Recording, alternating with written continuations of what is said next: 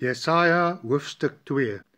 Hier is nog 'n visioen wat Jesaja, seun van Amos, gesien het oor Juda en Jerusalem.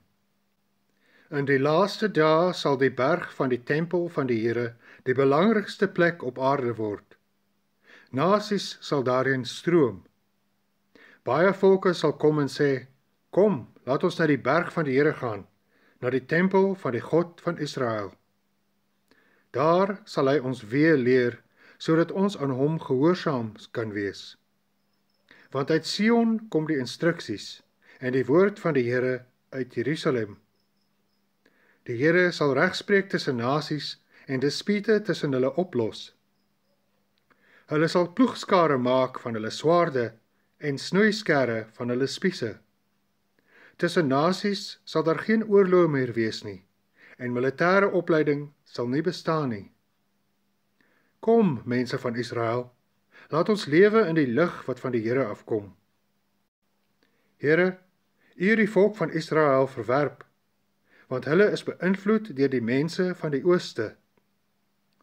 Hulle het hulle fortuin laat vertel soos die Filistyne, en bondgenootskappe gesluit met heidene. Israel is ryk aan silwer en goud. Daar is geen einde aan hulle skatte nie, en so ook nie aan hulle perde en strydwaans nie. Maar die land is vol afgode. Die mense buig neer en aanbid hierdie dinge wat hulle self gemaak het. Daarom sal elkeen verneder word en laag moet buig. Moet hulle tog nie vergewe nie. Gaan skuil in grotte, kruip weg in die grond weens die verskrikking van die Here en die glans van sy majesteit. Die dag kom dat jou hoogmoedigheid en trots jou op die grond sal laat val en die Here alleen verhoog sal word. Op daardie dag sal die Here, die Almagtige, die hoogmoedige straf en hulle in die stof neergooi. Op die Libanonberg sal hy elke hoë seder afkap en elke groot boom van Bashan. Elke hoë berg en heuwel sal hy gelyk maak. Elke hoë toring en versterkte muur sal hy afbreek. Hy sal die groot handelskepe en al die klein bote in die hawe vernietig.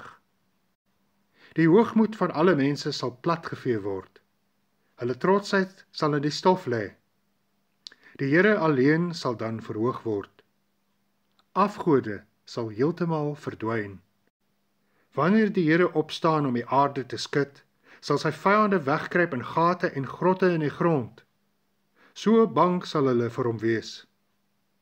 Hulle sal inkruip in grotte, in die rotse uit vrees vir die verskrikking van die Here en die eer van sy grootsheid. Hulle sal hulle silwer en goue afgode vir die molle en vlermuise los. Hulle sal in gate inkruip en tussen rotse en teen die kraanse wegkruip. So sal hulle probeer ontsnap aan die verskrikking van die Here en die eer van sy grootsheid, as hy opstaan om die aarde te skud. Hou op om julle vertroue op feilbare mense te stel.